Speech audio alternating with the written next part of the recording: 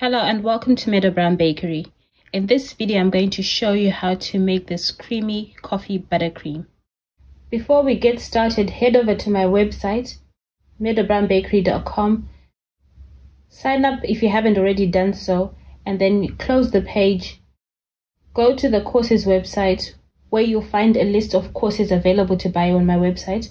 When you find the one that you like, you just click on it and you'll be taken to a sales page where there'll be a video telling you more about the course, and there'll be a bit more information down the page about what's involved in the course, and then you click buy and follow the buying process.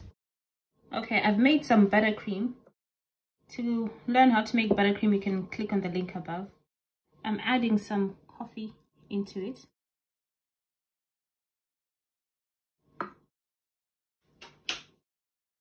And I'm going to whisk.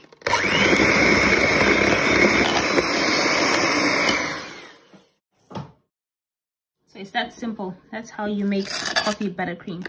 You can then put this in a piping bag or use a spoon to pipe onto your cakes.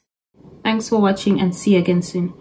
For more videos like this, visit my website www.meadowbakery.com.